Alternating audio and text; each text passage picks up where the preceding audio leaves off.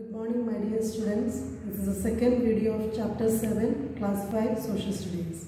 So in the first video, we learned about temperate grasslands. That means a major important 5 temperate grasslands that is situating in the northern and southern hemisphere that we learned, and the major difference between the northern and southern hemisphere grasslands that also we learned, and then the climate of the temperate grasslands, both the northern and the southern hemisphere climate that we learned in the first video.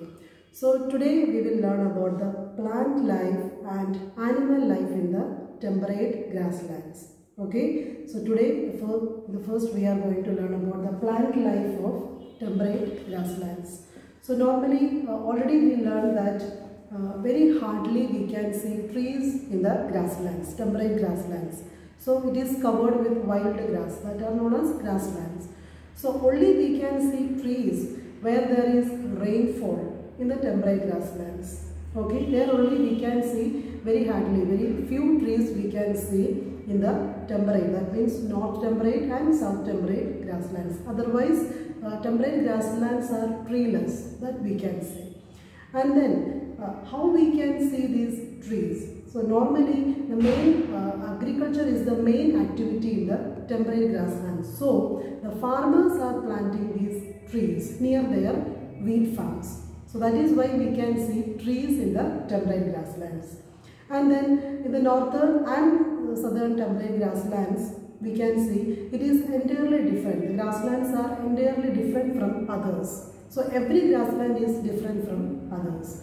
So in here, mainly in the northern hemisphere grasslands, the prairies we can see that the grasses are tall. Okay, comparing to the other grasslands, in the prairies the grasses are tall. Why? Because they are getting rainfall.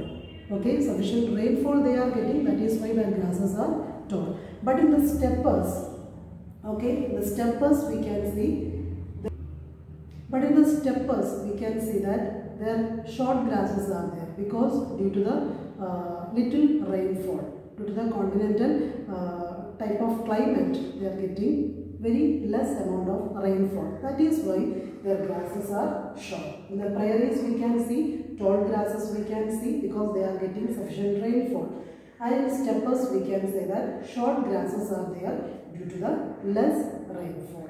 Okay, and then one more important thing is that the appearance of these grasslands are changing from season to season. That means appearance means looking. That looking of that grasslands appearance, that is changing from season to season. Okay, how it is changing, that is here. In spring season we can see that the temperate grasslands are fresh and green. Fully it will be green and the grasses are very fresh in the spring season. And in summer we can see that it will become brown in color, that grasses. And in autumn, okay, it will come very dry, and then finally in winter it dies. Okay, so in the spring season we can see the grasses will be very fresh and green, but in summer it turns brown, and then autumn it turns very dry, and then finally in winter it dies. But the roots are there, the roots will remain there. Again in the spring season it will grow. Okay, that is the appearance, normally in the appearance of the temperate grasslands. Okay, in the spring season the grasses will be fresh and green, and in summer it turns brown in color, and in autumn it turns dry. Finally in winter season it will die. But the roots will be there, the roots will remain there, and again in the spring season it will grow. And one more thing is that one of the most common grass that we can see in the temperate grasslands, the name of that grass is alfalfa. Okay, the name of that grass is alfalfa. That is the most common, one of the most common grass that we can see in the temperate grasses. Mainly it is fed to cattle, and then because it will grow very quickly. That one of the most one special thing about that grass is it grows very quickly. So alfalfa, the name of that grass is alfalfa. That one of the most common grass that we can see in the temperate grassland, that is alfalfa. So that is this much only about the plant life in the north and south temperate grasslands. So now we are going to learn about the animal life in the temperate grasslands. Okay, what kind of animals we can see in the temperate grasslands, mainly in northern and southern temperate grasslands. So here we can see in the northern hemisphere grasslands some of the large animals we can see in the northern temperate grasslands, like bisons and grizzly bears, wolves, that kind of dangerous animals we can see in the north temperate grasslands. So in the southern hemisphere grasslands, south temperate grasslands also we can see llamas and anacondas and then kangaroos. Mainly Australia is the home to kangaroos, that we all know. And then wallabies, koalas, and these kind of animals we can see in the southern south temperate grassland. And many migratory birds we can see in both of the grasslands, north and south temperate grasslands.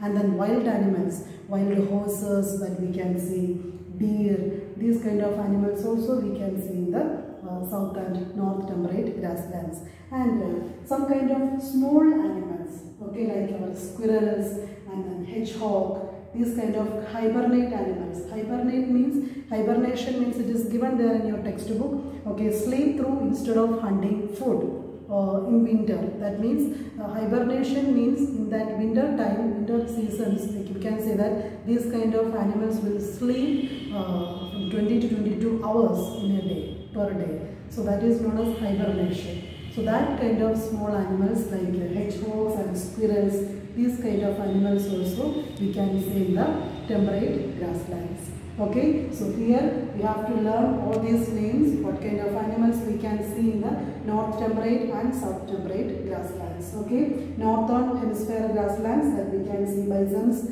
grizzly bears, and then wolves and wild horses, these kind of animals we can see. And then the southern hemisphere grasslands, llamas, anacondas, and then kangaroos, wallabies, and then squirrels, hedgehogs, these kind of hibernate animals also we can see in the north and south temperate grasslands. So that is about the animal life that we can see in the temperate grasslands. So these two topics, it is very easy to learn. Please read your textbook, that is enough.